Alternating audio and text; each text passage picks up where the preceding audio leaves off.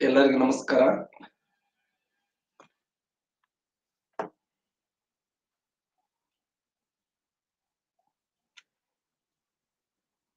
France ಮಹಾಕ್ರಾಂತಿಯ ಕುರಿತು ನಾವು ಮನೆಯ ಅವಧಿಯಲ್ಲಿ ಅಧ್ಯಯನ ಮಾಡ್ತಾ ಇದ್ದೇವೆ ಸ್ನೇಹಿತರೆ.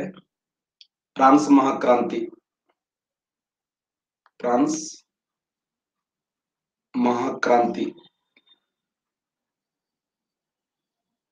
1789ರಲ್ಲಿ ನಡೆದಂತ ಒಂದು ಹೋರಾಟ. ಜಗತ್ತಿನಲ್ಲಿ ಸ್ವಾತಂತ್ರ್ಯ, ಸಮಾನತೆ, ಭಾತೃತ್ವ ಅನ್ನುವಂತ ತತ್ವದ ಮೇಲೆ ಪ್ರಪಂಚದಲ್ಲಿ ನಿಂತಂತ ಏಕೈಕ ದೇಶ ಯಾವುದಂದ್ರೆ ಅದು ಫ್ರಾನ್ಸ್ ದೇಶ. ಪ್ರಪಂಚದಲ್ಲಿ ಸ್ವಾತಂತ್ರ್ಯ, ಸಮಾನತೆ, ಭಾತೃತ್ವ ಎಂಬ ತತ್ವದ ಮೇಲೆ ಫ್ರಾನ್ಸ್ ಮಹಾಕ್ರಾಂತಿ 1789ರ ಫ್ರಾನ್ಸ್ ಮಹಾಕ್ರಾಂತಿ ಜಗತ್ತಿನಲ್ಲಿ ಇದು ಲೂಯಿ ಮನೆತನದ ವಿರುದ್ಧ ನಡೆದಂತ ಹೋರಾಟ. ಲೂಯಿ ಮನೆತನದ ವಿರುದ್ಧ. ಹಾಗಾದ್ರೆ ಫ್ರಾನ್ಸ್ ಮಹಾಕ್ರಾಂತಿ ನಡೆದಾಗ ಎಷ್ಟನೇ ಲೂಯಿ ಇದ್ದ ಅಂತಂದ್ರೆ 16ನೇ ಲೂಯಿ.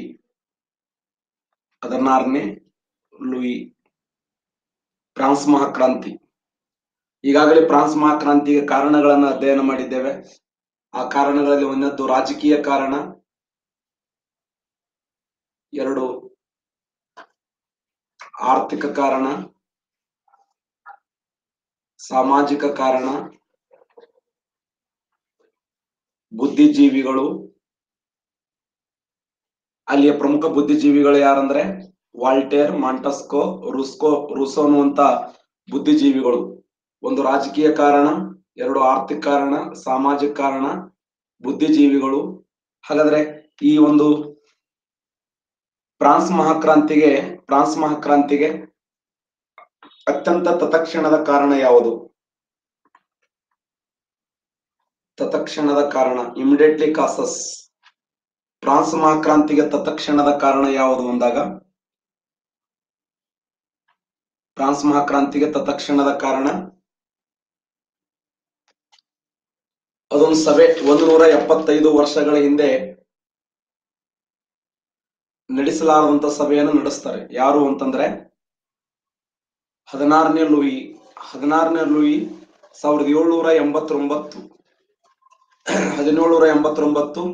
ಮೇ 5ರಂದು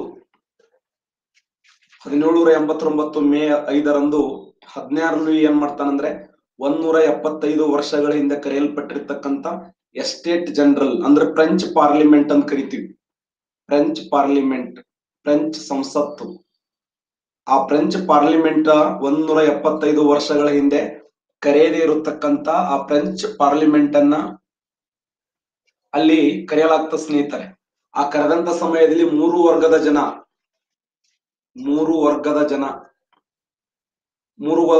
ಜನ ಅಂದ್ರೆ ಫಸ್ಟ್ ಒನ್ ಪಾದ್ರಿಗಳು, ಸೆಕೆಂಡ್ ಒನ್ ರಾಜರು, ಥರ್ಡ್ ಒನ್ ಸಾಮಾನ್ಯರು. ಪಾದ್ರಿಗಳು, ರಾಜರು ಮತ್ತು ಸಾಮಾನ್ಯರು 3 ಜನಾಂಗ. ಒಂದು ಪಾದ್ರಿಗಳು, ರಾಜರು, ಸಾಮಾನ್ಯರು. ಈ ಮೂರು ವರ್ಗದ ಜನಾಂಗ ಇಲ್ಲಿ ಸಭೆಯನ್ನು ಸೇರ್ತಾರೆ. ಒಂದು ಪಾದ್ರಿಗಳು ಅಂತ ಹೇಳಿ, 2 ರಾಜರು, 3 ಜನಸಾಮಾನ್ಯರು. ಅವ್ರು ಏನ್ ಹೇಳ್ತಾರಂದ್ರೆ 3 ಜನಾಂಗ ಒಂದೇ ಕಡೆ ಕುತ್ಕೊಂಡು ನಾವು ಅಧ್ಯಯನ ಮಾಡೋಣ.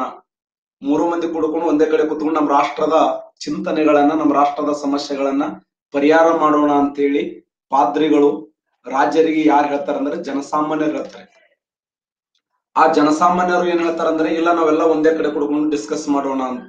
ಅವಾಗ ಆ ಪಾದ್ರಿಗಳು ಮತ್ತು ರಾಜರು ಇದಕ್ಕೆ ಒಪ್ಪಂಗಿಲ್ಲ. ಸ್ನೇಹಿತರೆ ನೆನ್ಪಿಡಿ, 175 ವರ್ಷಗಳ ಹಿಂದೆ ಕರೆಯಲಾರದಂತ ಒಂದು ಸಭೆಯನ್ನ, 175 ವರ್ಷಗಳ ಹಿಂದೆ ನಡೆಯಲಾರದಂತ ಸಭೆಯನ್ನ 1789 ಮೇ 5ರಂದು ಆ ದೇಶದ ಅರಸೊತ್ತಿಗೆ ಮುಖ್ಯಸ್ಥನಾಗಿರುವಂತ 16 ಲೂಯಿ ಏನ್ ಮಾಡ್ತಾನಂದ್ರೆ ಫ್ರಾನ್ಸ್ ದೇಶದ ಆ ಫ್ರೆಂಚ್ ಸಂಸತ್ತನ್ನ ಅಥವಾ ಜನರಲ್ ಎಸ್ಟೇಟ್ ಅನ್ನ ಅಥವಾ ಆ ರಾಷ್ಟ್ರದಲ್ಲಿ ಪಾರ್ಲಿಮೆಂಟ್ ಸಭೆಯನ್ನ ಒಂದುಗೂಡಿಸ್ತಾನೆ. ಯಾವಾಗ ಪಾರ್ಲಿಮೆಂಟ್ ಸಭೆಯನ್ನು ಕರೀತಾನೋ ಆ ಪಾರ್ಲಿಮೆಂಟ್ ಸಭೆಯಲ್ಲಿ ಪಾದ್ರಿಗಳು, ರಾಜರು, ಸಾಮಾನ್ಯರು ಎಲ್ಲರೂ ಒಂದಾಗಿ ಮೀಟಿಂಗ್ ಮಾಡೋಣ ಅಂತ. ಬಟ್ ಇದಕ್ಕೆ ಯಾರು ಒಪ್ಪಂಗಿಲ್ಲ ಅಂದ್ರ ಪಾದ್ರಿಗಳು ಒಪ್ಪಂಗಿಲ್ಲ, ರಾಜರು ಒಪ್ಪಂಗಿಲ್ಲ. ಪಾದ್ರಿಗಳು, ರಾಜರ ನಂತರ ಜನಸಾಮಾನ್ಯರೊಂದಿಗೆ ನಾವು ಕುತ್ಕೊಂಡು ಡಿಸ್ಕಸ್ ಮಾಡಕ್ ಸಾಧ್ಯ ಇಲ್ಲ. ಜನಸಾಮಾನ್ಯರೊಂದಿಗೆ ನಾವು ಡಿಸ್ಕಸ್ ಮಾಡಕ್ ಸಾಧ್ಯ ಇಲ್ಲ ಅಂತೇಳಿ ಪಾದ್ರಿಗಳು ಆಮೇಲೆ ರಾಜರು ಆ ಮಾತನ್ನು ಹೇಳ್ತಾರೆ. ಅವಾಗ ಆ ಜನಸಾಮಾನ್ಯರು ಮಾಡ್ತಾರ, ಅದರ ವಿರುದ್ಧ ಹೋರಾಟವನ್ನು ಮಾಡ್ತಾರೆ. ಸ್ನೇಹಿತರೆ, ಪಾದ್ರಿಗಳು ಮತ್ತು ರಾಜರು ಆ ಪಾರ್ಲಿಮೆಂಟ್ ನಲ್ಲಿ ಸಭೆ ಸೇರೋದ್ ಬಿಟ್ಟು ಅವ್ರು ಎಲ್ಲಿ ಹೋದ್ರು ಅಂತಂದ್ರೆ ವರ್ಸಲ್ಸ್ ಅರಮನೆಗೆ ಹೋಗ್ತಾರೆ. ವರ್ಸಲ್ಸ್ ಅರಮನೆಗೆ, ವರ್ಸಲ್ಸ್ ಅರಮನೆ, ವರ್ಸಲ್ಸ್ ಅರಮನೆಗೆ ಹೋಗಿ ಸಭೆಯನ್ನು ಸೇರ್ತಾರೆ. ಆ ವರ್ಸಲ್ಸ್ ಅರಮನೆಯಲ್ಲಿ ಸಭೆಯನ್ನು ಸೇರಿದಂತ ಸಮಯದಲ್ಲಿ ವರ್ಸಲ್ಸ್ ಅರಮನೆಯಲ್ಲಿ ಸಭೆಯನ್ನು ಸೇರಿದ ಸಮಯದಲ್ಲಿ ಲಕ್ಷ ಜನ ಆ ಒಂದು ವರ್ಸಲ್ಸ್ ಅರಮನೆಯ ಮುಂದೆ ಹೋಗಿ ಪ್ರತಿಭಟನೆಯನ್ನ ಆರಂಭ ಮಾಡ್ತಾರೆ. ಪ್ರತಿಭಟನೆಯನ್ನ ಆರಂಭ ಮಾಡಿದಾಗ 16 ಲೂಯಿ ಏನ್ ಮಾಡ್ತಾನಂದ್ರೆ ಜನಸಾಮಾನ್ಯರನ್ನ ಬೆಂಬಲಿಸಿದ್ರೆ ಆ ಕ್ರಾಂತಿ ಆಗ್ತಾ ಇರ್ಲಿಲ್ಲ. ಆ ರಾಜರನ್ನ ಬೆಂಬಲಿಸ್ತಾನೆ, ಪಾದ್ರಿಗಳನ್ನ ಬೆಂಬಲಿಸ್ತಾನೆ. ರಾಜರು ಮತ್ತು ಪಾದ್ರಿಗಳನ್ನ ಬೆಂಬಲಿಸಿದ ನಂತರ ಆ ಕ್ರಾಂತಿ ಆಟೋಮೆಟಿಕ್ ಸ್ಟಾರ್ಟ್ ಆಗ್ತದೆ. ಸ್ನೇಹಿತರೆ, 1789 ಫ್ರಾನ್ಸ್ ಮಹಾಕ್ರಾಂತಿಗೆ ಅತ್ಯಂತ ತತ್ಕ್ಷಣದ ಕಾರಣ ಇಮಿಡಿಯೇಟ್ಲಿ ಕಾಸಸ್ ಯಾವುದು ಅಂದ್ರೆ 175 ವರ್ಷಗಳ ಹಿಂದೆ ಕರೆದಂತ ಸಭೆಯನ್ನ, ಆ ರಾಷ್ಟ್ರದ ಜನರ ಸಮಸ್ಯೆಗಳನ್ನ ರಾಜಕೀಯವಾಗಿ, ಆರ್ಥಿಕವಾಗಿ, ಸಾಮಾಜಿಕವಾಗಿ, ಶೈಕ್ಷಣಿಕವಾಗಿ ಅವರಲ್ಲಿ ಉಂಟಾಗಿರತಕ್ಕಂಥ ಸಮಸ್ಯೆಗಳನ್ನ ಪರಿಹಾರ ಮಾಡಿಕೊಳ್ಳುವ ಸಲುವಾಗಿ 1789 ಮೇ 5 ನಡೆದಂತ ಸಮಾವೇಶದಲ್ಲಿ ಪಾದ್ರಿಗಳು ಮತ್ತು ರಾಜರು ಒಂದೇ ಕಡೆ ನಾವು ಕುತ್ಕೊಂಡು ಸಮಾವೇಶ ಮಾಡೋಣ ಅಂತೇಳಿ ಜನಸಾಮಾನ್ಯರು ಅದಕ್ಕೆ ಹೇಳಿದಾಗ ಅವ್ರಿಬ್ರು ಒಪ್ಪಂಗಿಲ್ಲ. ಅವಾಗ ರಾಜ ಏನ್ ಮಾಡ್ತಾನಂದ್ರೆ ಇವ್ರಿಬ್ಬರನ್ನ ಮೇಲ್ವರ್ಗದವರನ್ನ ಬೆಂಬಲಿಸ್ತಾನೆ ಹೊರತು ಜನಸಾಮಾನ್ಯರನ್ನ ಬೆಂಬಲಿಸಂಗಿಲ್ಲ. ಒಂದು ವೇಳೆ ಜನಸಾಮಾನ್ಯರನ್ನ ಬೆಂಬಲಿಸಿದರೆ ಆ ಕ್ರಾಂತಿಯನ್ನು ತಡೆಗಟ್ಟಬಹುದಿತ್ತು ಅಂತ. ಆ ಸಮಯದಲ್ಲಿ ಜನಸಾಮಾನ್ಯರು ಏನ್ ಮಾಡ್ತಾರೆ ಅಂದ್ರೆ ಸಂಪೂರ್ಣವಾಗಿ ಅದನ್ನ ವಿಸರ್ಜನೆ ಮಾಡ್ತಾರೆ. ಆ ವಿಸರ್ಜನೆ ಮಾಡಿ ಫ್ರೆಂಚ್ನಲ್ಲಿ ಇರ್ತಕ್ಕಂಥ ಎಲ್ಲಾ ಬಹುತೇಕ ಪಾದ್ರಿಗಳನ್ನ ಮತ್ತು ರಾಜರ ಮೇಲೆ ಹಲ್ಲೆಗಳು ಪ್ರಾರಂಭ ಆಗ್ತವೆ. ಹಲ್ಲೆಗಳು ಪ್ರಾರಂಭ ಆದಾಗ ಸ್ನೇಹಿತರ ನೆನಪಿರಲಿ, ಈ ಒಂದು ಹಲ್ಲೆಯನ್ನ ತಾಳಲಾರದೆ 1791ರಲ್ಲಿ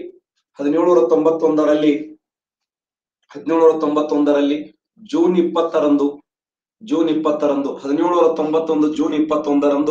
16ನೇ ಲೂಯಿ ಮತ್ತು ಆತನ ಹೆಂಡತಿ ಮೇರಿ ಆಂಟೈನ್ ಏನ್ ಮಾಡ್ತಾರಂದ್ರೆ ಆಸ್ಟ್ರೇಲಿಯಾ ದೇಶಕ್ಕೆ ಓಡಬೇಕು ಅಂತೇಳಿ ಪಲಾಯನ ಮಾಡ್ತಾ ಇರ್ತಾರೆ.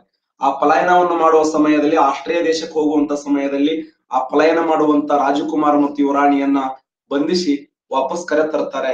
ಆ ಕರೆ ತಂದಾಗ ಸಾಕಷ್ಟು ಜನ ಅದರ ವಿರುದ್ಧ ಹೋರಾಟವನ್ನು ಮಾಡ್ತಾರೆ. ಅದರ ವಿರುದ್ಧ ಹೋರಾಟವನ್ನು ಮಾಡಿದಾಗ ಸಹಜವಾಗಿದೆ ಅಂದ್ರೆ ಅಲ್ಲಿ ರಾಜಪ್ರಭುತ್ವವನ್ನು ಬೆಂಬಲಿಸಿದಂತ ಸುಮಾರು 2,500 ಜನರನ್ನ ರಾಜಪ್ರಭುತ್ವವನ್ನು ಬೆಂಬಲಿಸಿದಂತ 2,500 ಜನರನ್ನ ಒಂದೇ ದಿನ ಏನ್ ಮಾಡ್ತಂದ್ರೆ ಗಿಲೋಟಿನ್ ಯಂತ್ರಕ್ಕೆ ಕಡಿಯಲಾಗುತ್ತದೆ. ಗಿಲೋಟಿನ್ ಯಂತ್ರ ಅಂದ್ರೆ ಆ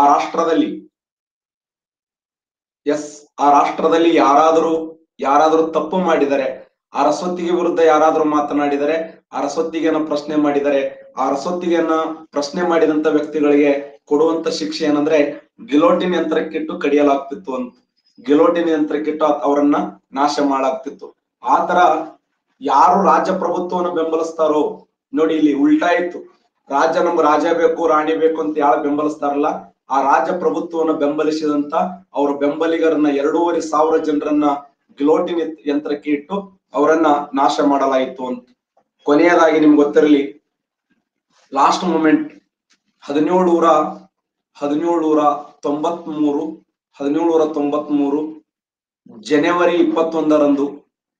ಜನವರಿ 21ರಂದು 16ನೇ ಲೂಯಿ ಮತ್ತು ಆತನ ಹೆಂಡತಿ ಮೇರಿ ಆಂಟೈನ್ ಅನ್ನ ಏನ್ ಮಾಡ್ತಾರಂದ್ರೆ ಗಿಲೋಟಿನ್ ಯಂತ್ರಕ್ಕಿಟ್ಟು ಕಡಿತಾರ. ಸ್ನೇಹಿತರೆ ನೋಡಿ, ಪ್ರಪಂಚದಲ್ಲಿ ಯಾವ ರಾಷ್ಟ್ರವನ್ನ ಅವರು ಆ ರಾಷ್ಟ್ರದ ಜನರನ್ನ ಅವರು ಅವಹೇಳನ ಮಾಡಿದ್ರು, ಅವಮಾನ ಮಾಡಿದ್ರು, ಅಂತ ರಾಜರನ್ನೇ ಆ ರಾಷ್ಟ್ರದ ಪ್ರಜೆಗಳು ಏನ್ ಮಾಡ್ತಾರಂದ್ರೆ ಸಂಹಾರ ಮಾಡ್ತಾರೆ.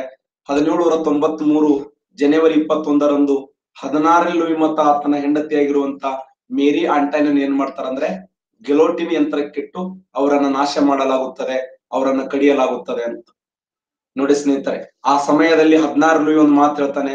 ಏನ್ ಹೇಳ್ತಾನಂದ್ರೆ, ಮಹಾಶಯರೇ, ಅವನು ಹೇಳಿದಂತ ಕೊನೆಯ ಮಾತು, ಮಹಾಶಯರೇ, ನನ್ನ ಮೇಲಿರುವ ಆಪಾದನೆಗಳಲ್ಲಿ ನಾನು ಮುಗ್ಧ.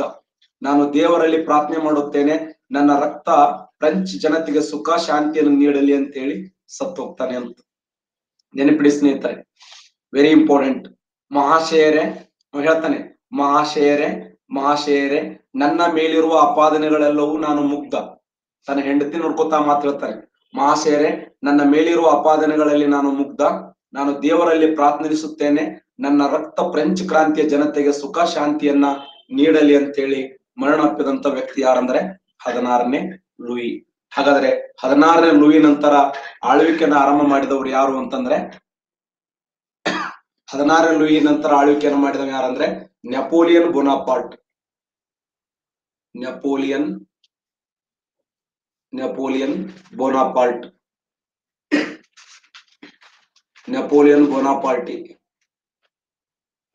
ಬೋನಾಪಾರ್ಟನ ಕಾಲಾವಧಿ 1769ರಿಂದ 1821ರವರೆಗೆ.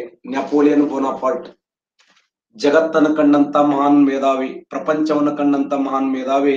ಅವ ಯಾರು ಅಂದ್ರೆ Napoleon Bonaparte. I am chilled of revolution, I am ಡಿಸ್ಟರ್ of revolution. ನಾನು ಕ್ರಾಂತಿಯ ಶಿಶು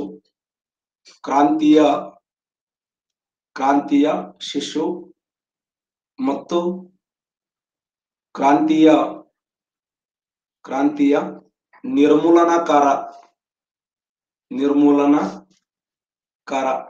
ನಾನು ಕ್ರಾಂತಿಯ ಶಿಶು ಮತ್ತು ಕ್ರಾಂತಿಯ ನಿರ್ಮೂಲನಕಾರ.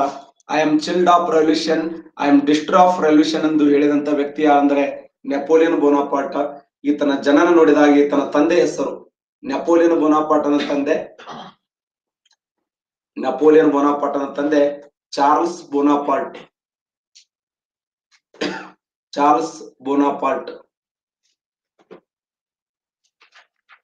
ತಾಯಿ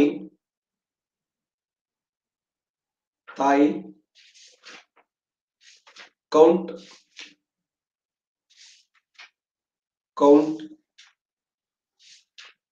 ಲೆಟಿಶಿಯಾ. ಜನನ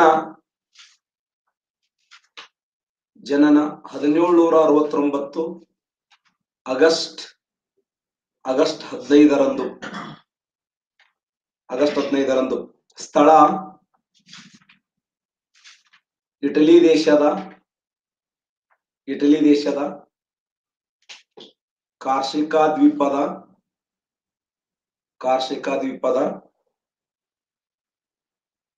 ಅಜಾಶಿಯೋ.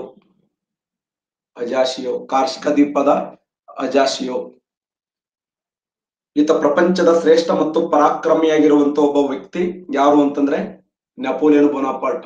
ಈ ಜಗತ್ ಕಂಡಂತ ಮಹಾನ್ ಮೇಧಾವಿ, ಪ್ರಪಂಚನ ಕಂಡಂತ ಅತ್ಯಂತ ಸಣ್ಣ ಕುಟುಂಬದಿಂದ ಬೆಳೆದು ಬಂದು ಇಡೀ ಜಗತ್ತನ್ನ ಗೆದ್ದಂತ ಒಬ್ಬ ವ್ಯಕ್ತಿ ಯಾರಂದ್ರೆ ನೆಪೋಲಿಯನ್ ಬೋನಾಪಾರ್ಟ್.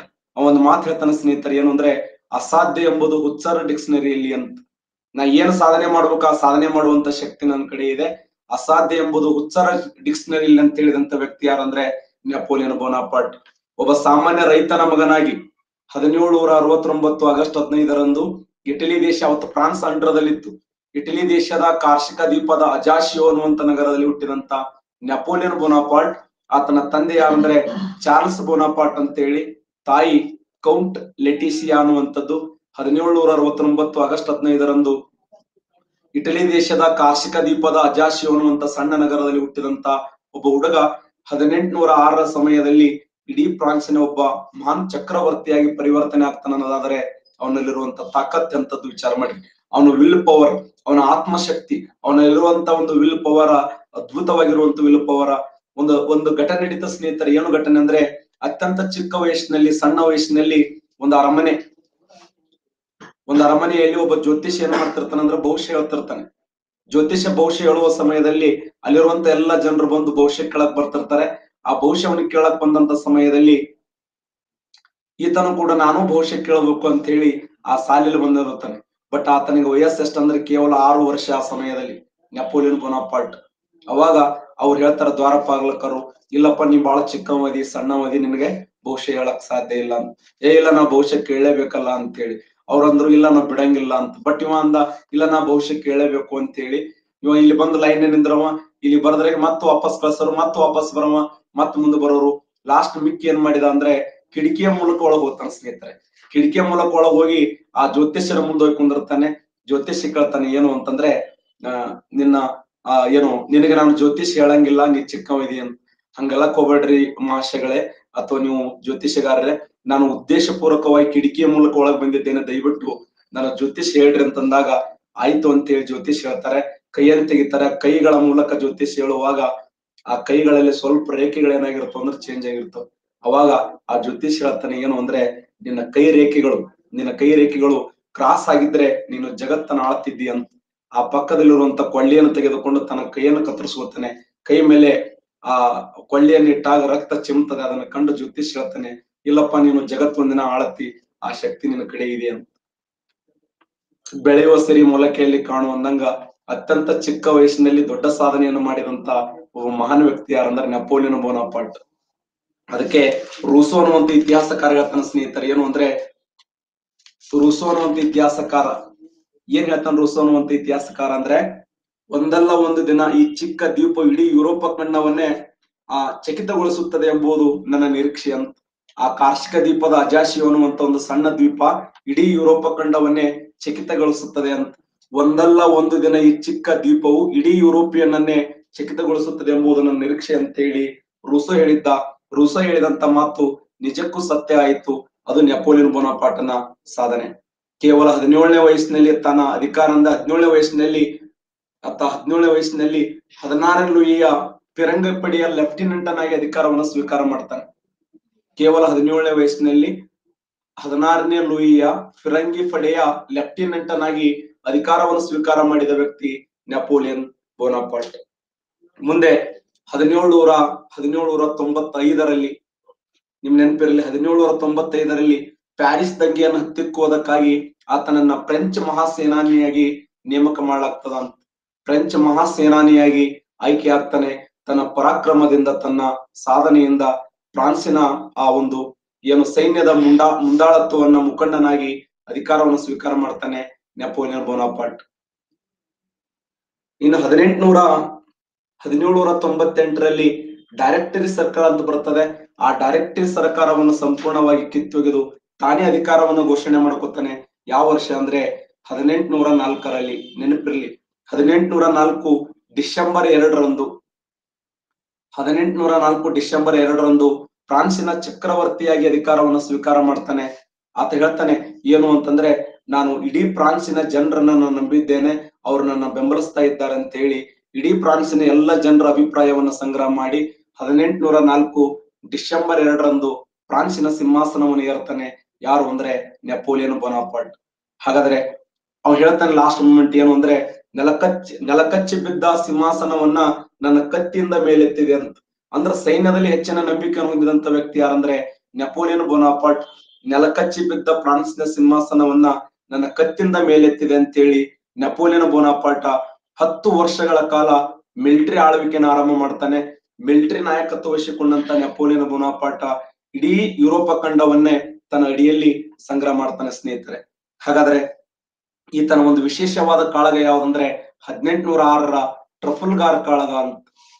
ಟ್ರಫಲ್ಗಾರ್ ಕಾಳಗದ ವಿಶೇಷ ಏನಂದ್ರೆ 1806 2 ಕಾಳಗ, ಭಾಗ 1 ಭಾಗ 2 ಅಂತ ಕರಿತೀವಿ. ಆ ಟ್ರಫಲ್ಗಾರ್ ಕಾಳಗದಲ್ಲಿ ನೆಪೋಲಿಯನ್ ಬೋನಾಪಾರ್ಟ್ ಏನ್ ಮಾಡ್ತಾನಂದ್ರೆ ಈ ಕದನದಲ್ಲಿ ಸೋಲ್ತಾನೆ. ನೆಪೋಲಿಯನ್ ಬೋನಾಪಾರ್ಟ್ 1806ರ ಟ್ರಫಲ್ಗಾರ್ ಕಾಳಗದಲ್ಲಿ ನೆಪೋಲಿಯನ್ ಬೋನಾಪಾರ್ಟ್ ಯಾರ ಕೈಯಲ್ಲಿ ಸೋಲ್ತಾನಂದ್ರೆ ಇಂಗ್ಲೆಂಡಿನ ಬ್ರಿಟಿಷ್ ಅಡ್ಮಿರಲ್ ಆಗಿರುವಂತ ನೆಲ್ಸನ್ ಅನ್ನುವಂತ ವ್ಯಕ್ತಿಯ ಕೈಯಲ್ಲಿ ಸೋಲ್ತಾನೆ. ಯಾಕಂದ್ರೆ ನೆಪೋಲಿಯನ್ ಬೋನಾಪಾರ್ಟನ ಏಕೈಕ ಒಂದು ಏನು ವೀಕ್ನೆಸ್ ಏನು ಅಂದ್ರೆ ಆತ ಈ ನೀರಿನಲ್ಲಿ ಯುದ್ಧ ಮಾಡಕ್ ಆಗ್ತಾ ಇರ್ಲಿಲ್ಲ ಅಂತ. ನೀರಿನಲ್ಲಿ ಯುದ್ಧ ಮಾಡುವಂತ ಶಕ್ತಿ ಆತನಿಗೆ ಇರ್ತಾ ಇರ್ಲಿಲ್ಲ.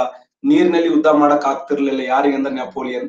ಅದಕ್ಕೆ ನೆಪೋಲಿಯನ್ ಮಾತು ಹೇಳ್ತಾನೆ ಏನು ಅಂದ್ರೆ, ನೆನಪಿಡಿ ನೆಪೋಲಿಯನ್ ಬೋನಾಪಾರ್ಟ್ ಹೇಳಿದ ಮಾತೇನಂದ್ರೆ, ನಾನು ಟ್ರಫಲ್ಗಾರ್ ಕಾಳಗದಲ್ಲಿ ಕೇವಲ 8 ಗಂಟೆ ಯುದ್ಧ ಮಾಡಿದ್ರೆ ಇಡೀ ಯುರೋಪ ಖಂಡವನ್ನು ಗೆಲ್ತಿದ್ದೆ. ಆದ್ರೆ ನಾನು ನೌಕಾಯುದ್ಧದಲ್ಲಿ ಅಸಮರ್ಥನಾಗಿದ್ದೆ, ಅದಕ್ಕೆ ನನಗೆ ಗೆಲ್ಲಕ್ ಆಗ್ಲಿಲ್ಲ ಅಂತ ಹೇಳಿ ನೆಪೋಲಿಯನ್ ಬೋನಾಪಾರ್ಟ್ ಆತ ನೋವನ್ನು ಅನುಭವಿಸ್ತಾನೆ. ಆತ ಅಳ್ತಾನೆ. ಏನ್ ಅಳ್ತಾನಂದ್ರೆ, ನನ್ನ ಜೀವನದಲ್ಲಿ ನಾನು ಇಂಗ್ಲೆಂಡ್ ದೇಶವನ್ನು ಸೋಲ್ಸಕ್ ಆಗ್ಲಿಲ್ಲ ಅಂತ, ಇಂಗ್ಲೆಂಡ್ ರಾಷ್ಟ್ರವನ್ನು ಸೋಲ್ಸಕ್ ಆಗ್ಲಿಲ್ಲ ಅಂತೇಳಿ ನೆಪೋಲಿಯನ್ ಬೋನಾಪಾರ್ಟ್ ಅಳ್ಳಕ್ ಶುರು ಮಾಡ್ತಾನೆ 1806ರ ಟ್ರಫಲ್ಗಾರ್ ಕಾಳಗದಲ್ಲಿ. ಹಾಗಾದ್ರೆ ಆತನ ಅತ್ಯಂತ ಶ್ರೇಷ್ಠವಾಗಿರುವಂತ ಕದನ ಯಾವುದಂದ್ರೆ ನಿಮ್ಗೆ ಗೊತ್ತಿರಲಿ, ಇದೇ 1806ರಲ್ಲಿ ಒಂದು ಪದ್ಧತಿ ಜಾರಿಗೆ ತರ್ತಾನೆ. ಏನು ಅಂದ್ರೆ ಖಂಡಾಂತರ ಪದ್ಧತಿ ಅಂತ. ಖಂಡಾಂತರ ಪದ್ಧತಿ. ಖಂಡಾಂತರ ಪದ್ಧತಿ ಏನಿದು? ಖಂಡಾಂತರ ಪದ್ಧತಿ, ಖಂಡಾಂತರ ಪದ್ಧತಿ ಏನು? 1806ರಲ್ಲಿ ಖಂಡಾಂತರ ಪದ್ಧತಿಯನ್ನ ಜಾರಿಗೆ ತರ್ತಾನೆ. ಖಂಡಾಂತರ ಪದ್ಧತಿ ಅಂದ್ರೆ ಆರ್ಥಿಕ ದಿಗ್ಬಂಧನ ಅಂತ ಕರಿತೀವಿ. ಆರ್ಥಿಕ ದಿಗ್ಬಂಧನ ಏನು ಅಂದ್ರೆ, ನೆಪೋಲಿಯನ್ ಬೋನಾಪಾರ್ಟಿ ಹೇಗಾದ್ರೂ ಮಾಡಿ ಫ್ರಾನ್ಸ್ ದೇಶವನ್ನು ಸದೆ ಬಡಿಬೇಕು ಅಂತೇಳಿ ಫ್ರಾನ್ಸಿನ ಸರಿಸುಮಾರು 53 ರಾಷ್ಟ್ರಗಳನ್ನು ಮೀಟಿಂಗ್ ಮಾಡಿ ಆ 53 ರಾಷ್ಟ್ರಗಳೊಂದಿಗೆ ಒಂದು ಮಾತು ಹೇಳ್ತಾನೆ. ಆ ಸಮಯದಲ್ಲಿ ಬಹುತೇಕ 53ಗಿಂತ ಹೆಚ್ಚು ಸಂಸ್ಥಾನಗಳಿದ್ದವು. ಆ 53 ರಾಷ್ಟ್ರದ ಎಲ್ಲ ಜನರನ್ನು ಕರೆಸಿ ಅವರೊಂದಿಗೆ ಒಪ್ಪಂದ ಮಾಡ್ಕೊತಾನೆ. ಏನಂದ್ರೆ, ನೀವು ಯಾವತ್ತಿನ ಮುಂದೆ ಇಂಗ್ಲೆಂಡಿನೊಂದಿಗೆ ವ್ಯಾಪಾರವನ್ನು ಮಾಡುವಂತಿಲ್ಲ ಅಂತ. ಇಂಗ್ಲೆಂಡ್ ದೇಶದೊಂದಿಗೆ ಯಾವುದೇ ವ್ಯಾಪಾರ ಮಾಡಬಾರದು ಅಂತೇಳಿ 53 ರಾಷ್ಟ್ರಗಳೊಂದಿಗೆ ಮಾಡಿಕೊಂಡಂತ ಒಪ್ಪಂದ ಯಾವುದಂದ್ರೆ ಅದುವೇ ಖಂಡಾಂತರ ಪದ್ಧತಿ. ಖಂಡಾಂತರ ಪದ್ಧತಿ ಎಂದರೆ ಯುರೋಪ ಖಂಡದ ಎಲ್ಲಾ ರಾಷ್ಟ್ರಗಳು ಇಂಗ್ಲೆಂಡ್ ದೇಶದ ಮೇಲೆ ಹಾಕಿರುವಂತ ಆರ್ಥಿಕ ದಿಗ್ಬಂಧನವನ್ನ ಖಂಡಾಂತರ ಪದ್ಧತಿ ಅಂತ ಕರಿತೀವಿ. ಇಂಗ್ಲೆಂಡ್ ದೇಶದ ಮೇಲೆ ಹಾಕಿರತಕ್ಕಂತ ಆರ್ಥಿಕ ದಿಗ್ಬಂಧನವನ್ನ ಖಂಡಾಂತರ ಪದ್ಧತಿ. ಅಪಿ ಚಾರ್ಜ್ 53 ರಾಷ್ಟ್ರಗಳಿಗೆ ಏನ್ ಹೇಳ್ತಾನಂದ್ರೆ, ಇನ್ನು ಮುಂದೆ ನೀವು ಯಾವತ್ತು ಇಂಗ್ಲೆಂಡ್ ದೇಶದೊಂದಿಗೆ ಯುದ್ಧ ಮಾಡಬಾರದು, ಇಂಗ್ಲೆಂಡ್ ದೇಶದೊಂದಿಗೆ ಯಾವತ್ತು ಏನು ಒಪ್ಪಂದ ಮಾಡ್ಕೋಬಾರದು, ಇಂಗ್ಲೆಂಡ್ ದೇಶದೊಂದಿಗೆ ಯಾವತ್ತು ನೀವು ವ್ಯಾಪಾರವನ್ನು ಮಾಡಬಾರದು ಅಂತೇಳಿ ಇಂಗ್ಲೆಂಡ್ ದೇಶಗಳ ಮೇಲೆ ಹಾಕಿರತಕ್ಕಂತ ಆರ್ಥಿಕ ದಿಗ್ಬಂಧನವನ್ನೇ ಕಾಂಟಿನೆಂಟಲ್ ನಾವು ಥಿಯರಿ ಅಂತ ಕರಿತೀವಿ, ಖಂಡಾಂತರ ಪದ್ಧತಿ. ಹಾಗಾದ್ರೆ ಆ ಖಂಡಾಂತರ ಪದ್ಧತಿಯನ್ನ ಎಲ್ಲಾ ರಾಷ್ಟ್ರಗಳು ಆರಂಭದಲ್ಲಿ ಒಪ್ಪುಗೊತ್ತವೆ. ಆ ಸಮಯದಲ್ಲಿ ಇಂಗ್ಲೆಂಡ್ ದೇಶ ಒಂದು ಮಾತು ಹೇಳ್ತದೆ ಸ್ನೇಹಿತರೆ, ಏನು ಅಂತಂದ್ರೆ, ನೆಪೋಲಿಯನ್ ಬೋನಾಪಾರ್ಟ್ ನೀ ಹುಚ್ಚದೀಪ ದಡ್ಡದಿ, ಇಡೀ ಯುರೋಪ ಖಂಡ ನಿಂತಿದ್ದು ನನ್ನ ಮೇಲೆ ಹೊರತು, ಯುರೋಪ ಖಂಡ ನಿಂತಿದ್ದು ನನ್ನ ಮೇಲೆ ಹೊರತು ನಾನು ಯುರೋಪ ಖಂಡದ ಮೇಲೆ ಅಲ್ಲ. ಅವ್ರು ಹೇಳಿರ್ತಕ್ಕಂಥ ಮಾತು. ಸಾವಕಾಶ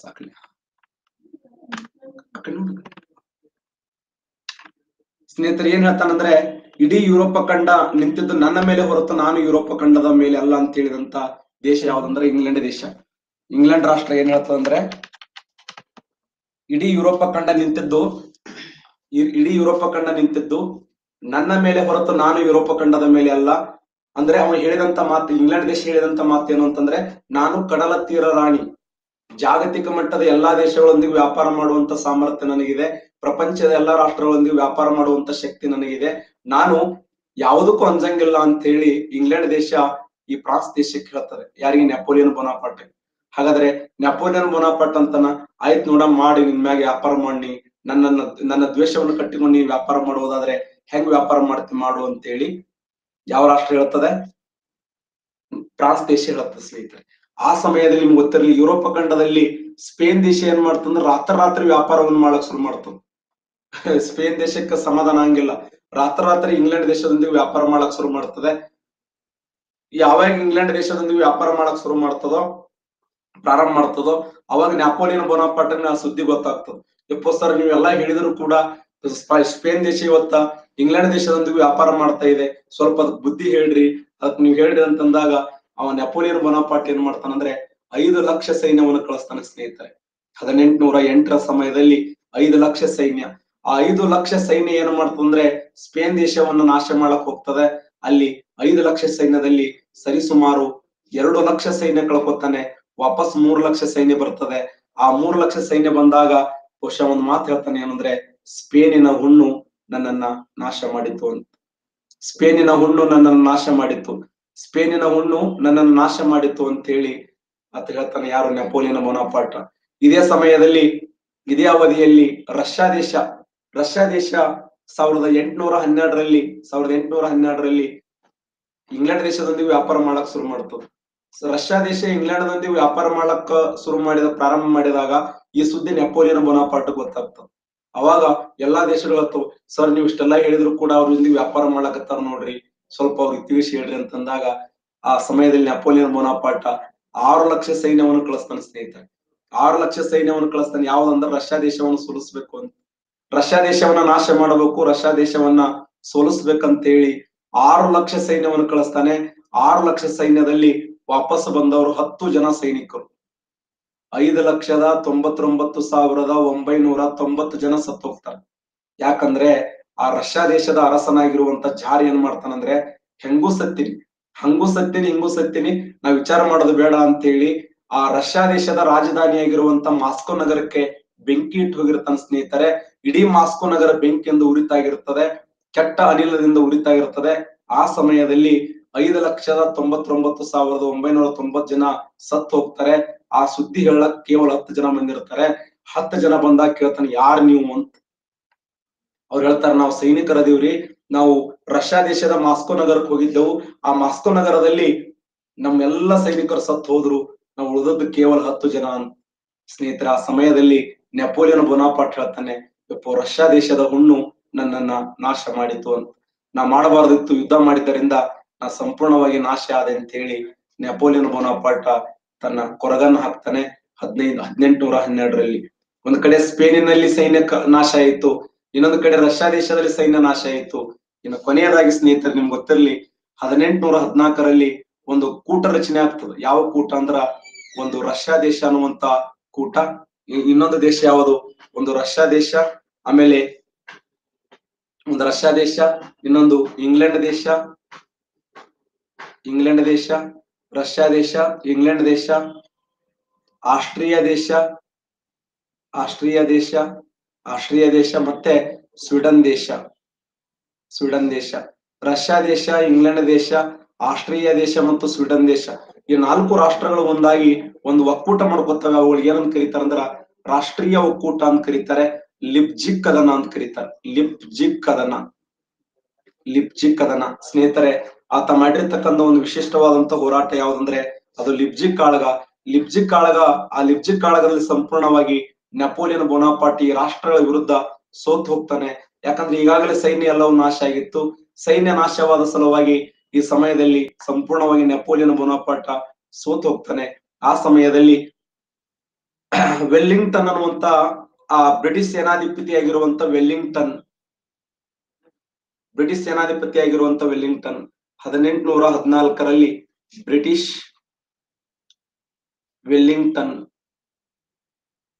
ವೆಲ್ಲಿಂಗ್ಟನ್ ಅನ್ನುವಂತ ಬ್ರಿಟಿಷ್ ಸೇನಾನಿ ಏನ್ ಮಾಡ್ತಾನಂದ್ರೆ ಆತನನ್ನು ಬಂಧಿಸಿ ಮೆಡಿಟೇರಿಯನ್ ಸಮುದ್ರದಲ್ಲಿ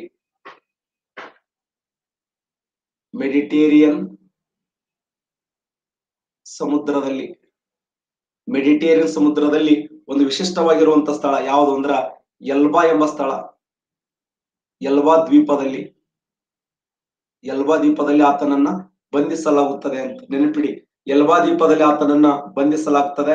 ಎಲ್ಬಾ ದ್ವೀಪದಲ್ಲಿ ಆತನನ್ನ ಬಂಧಿಸಿದಂತ ಸಮಯದಲ್ಲಿ ಆತ ತಪ್ಪಿಸ್ಕೊಂಡ್ ಬರ್ತಾನೆ ಸ್ನೇಹಿತರೆ. ವಾಪಸ್ ತಪ್ಪಿಸ್ಕೊಂಡು 1815ರಲ್ಲಿ ಮತ್ತೆ ಓಡಿ ಬಂದು ಪ್ಯಾರಿಸ್ ದೇಶಕ್ಕೆ ಬರ್ತಾನೆ. ಪ್ಯಾರಿಸ್ ದೇಶಕ್ಕೆ ಬಂದು ಮತ್ತೆ 100 ದಿನಗಳ ಕಾಲ ಆಳ್ವಿಕೆ ಮಾಡ್ತಾನೆ. ಅದಕ್ಕೆ ತನ್ನನ್ನ 100 ದಿನಗಳ ಸಿಂಹ ಅಂತ ಕರೀತಾರೆ. 100 ದಿನಗಳ ಸಿಂಹ, 100 ಕದನಗಳ ಸಿಂಹ ಯಾರಂದ್ರೆ ನೆಪೋಲಿಯನ್ ಬೋನಾಪಾರ್ಟ್. ಮೆಡಿಟೇರಿಯನ್ ಸಮುದ್ರದ ಎಲ್ಬಾ ದ್ವೀಪದಲ್ಲಿ ತನ್ನನ್ನು ಬಂಧಿಸಿದ್ರು ಕೂಡ ಆತನ ಹವ್ಯಾಸ ಹೆಂಗಿತ್ತಂದ್ರೆ ನನ್ನ ಸಾಮ್ರಾಜ್ಯವನ್ನು ಮತ್ತೆ ಕಟ್ಟಬೇಕು, ನಾನು ಬರಬೇಕು ಅಂತ ಹೇಳಿ ಎಲ್ಬಾ ದ್ವೀಪದಿಂದ ತಪ್ಪಿಸಿಕೊಂಡು ನೇರವಾಗಿ ಪ್ಯಾರಿಸ್ ಕಡೆಗೆ ಬರ್ತಾನೆ. 1815ರಲ್ಲಿ ಪ್ಯಾರಿಸ್ನಲ್ಲಿ 100 ದಿನಗಳ ಕಾಲ ಆಳ್ವಿಕೆಯನ್ನು ಮಾಡ್ತಾನೆ. ಆದ್ದರಿಂದ ಈತನನ್ನ 100 ಕದನಗಳ ಸಿಂಹ, 100 ದಿನಗಳ ಸಿಂಹ ಅಂತ ಕರೀತಾರೆ. ಇನ್ನ ಕೊನೆಯದಾಗಿ 1815ರ ಕೊನೆ ಯುದ್ಧ ಯಾವ್ದಂದ್ರ ವಾಟರ್ಲೂ ಕಾಳಗ. ನೆಪೋಲಿಯನ್ ಬೋನಾಪಾರ್ಟನ ಕೊನೆ ಯುದ್ಧ ಯಾವ್ದಂದ್ರೆ ವಾಟರ್ಲೂ ಕಾಳಗ 1815ರಲ್ಲಿ. ನೆನಪಿಡಿ. ಹಾಗಾದ್ರೆ ಈ ವಾಟರ್ಲೂ ಕಾಳಗದ ನಾಯಕತ್ವ ವಹಿಸಿಕೊಂಡವ್ರು ಯಾರು ಅಂತಂದ್ರೆ ನೋಡಿ, ವಾಟರ್ಲೂ ಕಾಳಗದ ನಾಯಕತ್ವ ವಹಿಸಿಕೊಂಡವ್ರು ಯಾರಂದ್ರೆ ಅದೇ ಮಿತ್ರಕೂಟಗಳನ್ನು ಕರಿತೀವಿ. ಆ ಒಂದು ಬ್ರಿಟಿಷ್ ರಾಷ್ಟ್ರದ ನಾಯಕನಾಗಿರುವಂತ ಸರ್ ವೆಲ್ಲಿಂಗ್ಟನ್ ಅಥವಾ ವೆಲ್ಲೆಸ್ಲಿ ಅನ್ನುವಂತ ವ್ಯಕ್ತಿ, ಆರ್ಥರ್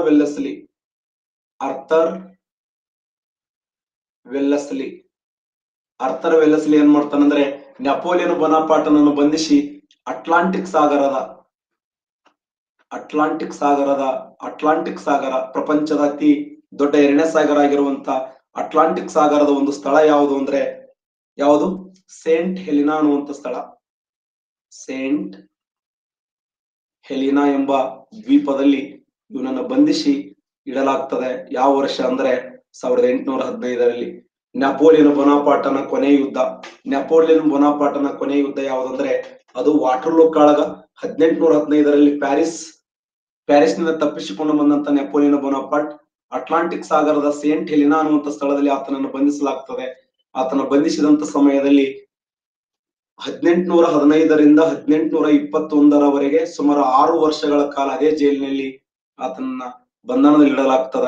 ಕೊನೆಯದಾಗಿ ಹೊಟ್ಟೆ ಹುಣ್ಣಿನ ನೋವಿನಿಂದ ಸತ್ತು ಹೋಗ್ತಾನೆ ಸ್ನೇಹಿತರೆ.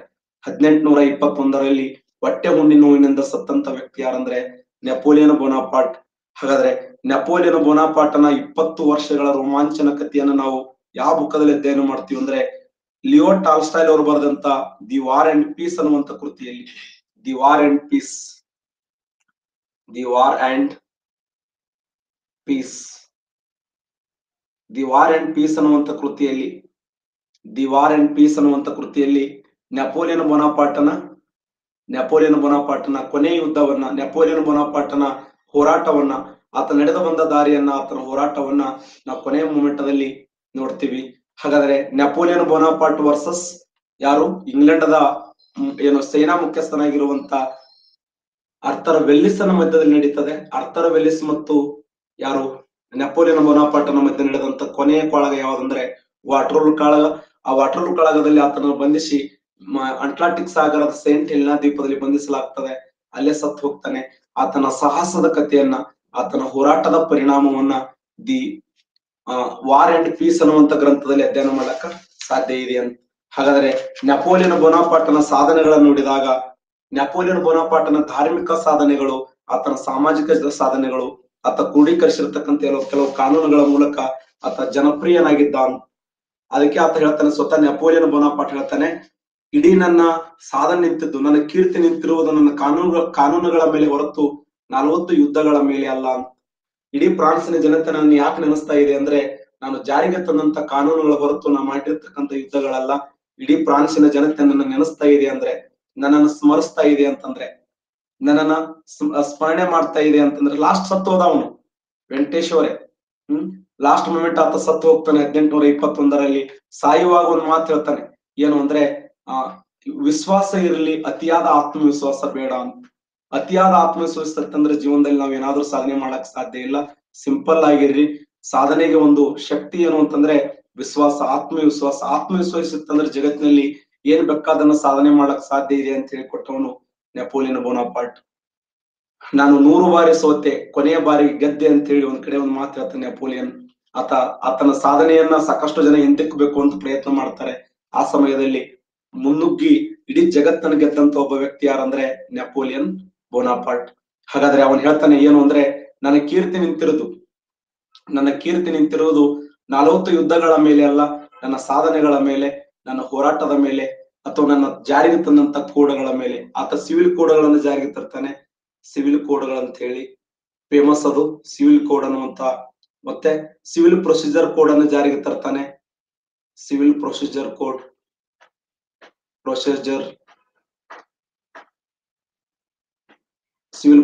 ಕೋಡ್ ಅಂತ ಹೇಳಿ. ಮತ್ತೆ ದಿ ಪಿನಲ್ ಕೋಡ್ ಅನ್ನ ಜಾರಿಗೆ ತರ್ತಾನೆ. Penal code famous, the penal code. ಮತ್ತೆ ಕ್ರಿಮಿನಲ್ ಪ್ರೊಸೀಜರ್ ಕೋಡ್ ಮತ್ತು ವಾಣಿಜ್ಯ ಕೋಡ್ಗಳನ್ನ ಜಾರಿಗೆ ತರ್ತಾನೆ. 5 ತರದ ಕೋಡ್ಗಳನ್ನ ಜಾರಿಗೆ ತರ್ತಾನೆ. ಒಂದು ಸಿವಿಲ್ ಕೋಡ್ ಅಂತೇಳಿ, ಸಿವಿಲ್ ಪ್ರೊಸೀಜರ್ ಕೋಡ್ ಅಂತೇಳಿ, ದಿ ಪಿನಲ್ ಕೋಡ್ ಅಂತೇಳಿ, ದಿ ಪಿನಲ್ ಪ್ರೊಸೀಜರ್ ಕೋಡ್ ಅಂತೇಳಿ ವಾಣಿಜ್ಯ ಕೋಡ್ಗಳನ್ನ ಜಾರಿಗೆ ತರ್ತಾನೆ. ಇವನ ಸಾಧನೆಯನ್ನು ಕಂಡು, ಈತನ ಹೋರಾಟವನ್ನು ಕಂಡು ಬ್ಯಾಬಿಲೋನಿಯಾದ ಹಮ್ಮುರಾಬಿನ್ಗೆ ಹೋಲಿಸಲಾಗಿದೆ.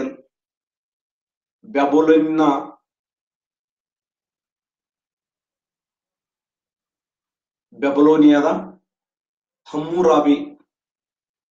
ಹಮ್ಮುರಾಬಿಗೆ ಈತನನ್ನು ಹೋಲಿಸಲಾಗಿದೆ. ಈತ ಒಬ್ಬ ಶ್ರೇಷ್ಠ ಅಲ್ಲಿ ನಾಗರಿಕರಾಗಿರ್ತಕ್ಕಂತ ಅವನು. ಬ್ಯಾಬಿಲೋನಿಯಾದ ಹಮ್ಮುರಾಬಿಗನ್ನ ಈತನನ್ನ ಹೋಲಿಸಲಾಗಿದೆ. ಆಮೇಲೆ ನಿಮ್ ನೆನಪಿರಲಿ, ನಾಣ್ಯ ಸುಧಾರಣೆಗಾಗಿ ನಾಣ್ಯ ಸುಧಾರಣೆಗಾಗಿ